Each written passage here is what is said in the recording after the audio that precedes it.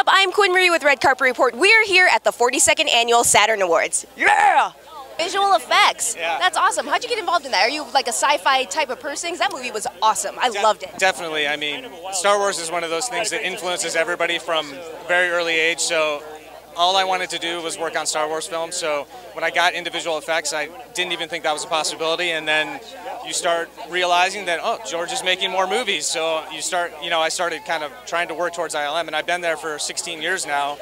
And now I've had the opportunity to get on to episode 7, and it's just been an amazing ride, yeah. What was your favorite thing, or your favorite thing that you did, or you were a part of for Star Wars?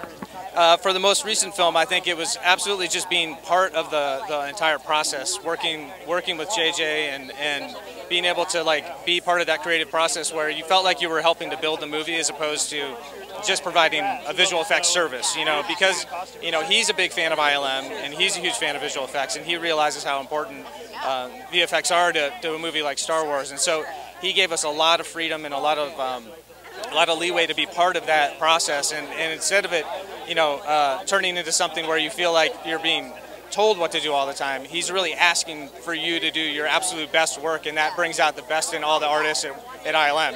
Create that type of environment, people are going to work at their best. When you're already dealing with fans, the people that work at ILM are already fans, so they're excited to be there. So it raises the level of everything, I think. So. And so you're working on, are you working on Rogue One at all? Or? No, there might be more Star Wars in my future, but I can't talk about that yet. Oh, tell us everything. No, but there's definitely a lot of Star Wars going on. So yeah. That's all we need to know. All right. Well, what else are you into right now? What have been some of your favorite TV movies of the year? I mean, this year I think it's been just saw Finding Dory with from Pixar, which they always do an amazing job with everything.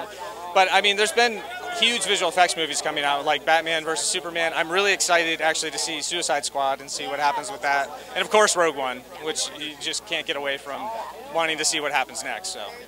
Awesome. Well, I look forward to all the Star Wars stuff. Thanks a lot. Thank you so much. Thanks for watching, guys. Be sure to hit like this video, subscribe for more interviews, and leave us a comment with your favorite sci-fi moment from this year.